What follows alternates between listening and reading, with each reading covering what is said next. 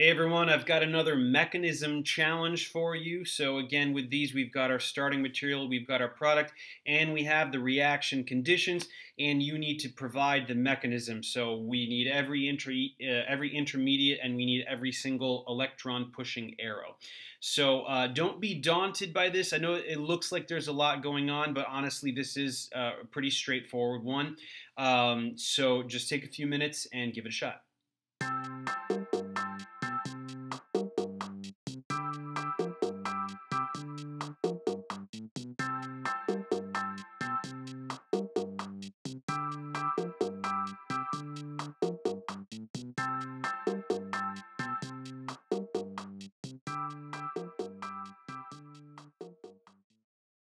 Okay, so when we're trying to figure out the mechanism, we obviously are going to be looking at what we've got our substrate. What are we doing to it? What are we reacting it with?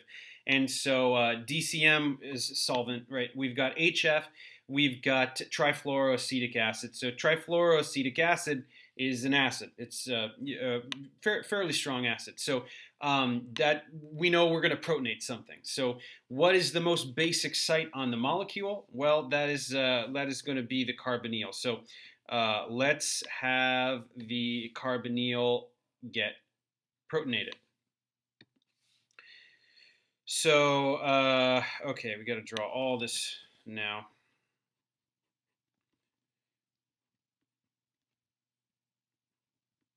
So here we are. We've got the carbonyl is now protonated. So there's that. And then nitrogen, and it is a 5-membered ring. And then, oh, I haven't given myself quite enough room. It might be okay.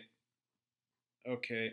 And then the double bond there up to Si, right? We've got our silicon atom there. So we're there. Now, what can we do? We know that we're going to have a lot of activity up in this upper part of the molecule, right? So, we're making a 6-membered ring, so there's going to be a ring closure.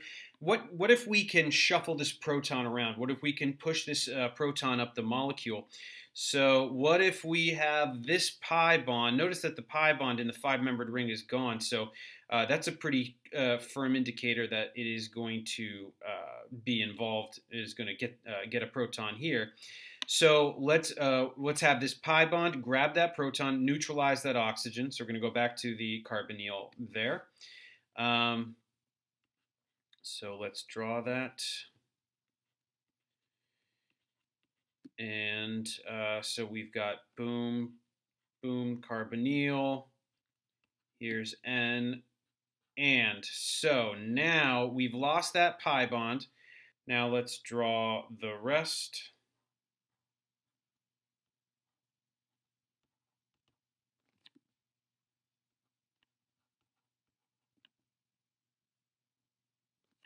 Okay, so and we need to put a cation here. So which one is it going to go on? Obviously, it's going to go on the tertiary carbon over the secondary carbon, right? So this is where the pi bond was. Pi bond, grab that proton. We've got now our tertiary carbocation right there. So this is where HF comes in. We can consider that a source of fluoride, and we know that the fluoride ion loves to attack silicon. Right? We've seen that a lot with other protecting groups and things like that. So that's where the silicon comes in. Notice that silicon is not present on the product. So yeah, silicon, an analog of carbon, is readily attacked by the fluoride. So if the fluoride attacks there, we can have this bond go here, and then we can have this bond go here. Okay, so that is going to get us to our product, but let's just draw it in the configuration we have shown, just so that there is a little more clarity. So there's that, and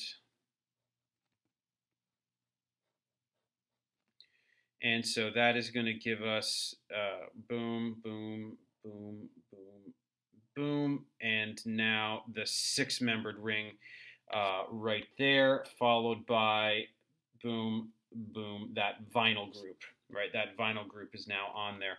So this is a way that makes sense from what we've just drawn. Obviously, the true geometry looks a little more like this.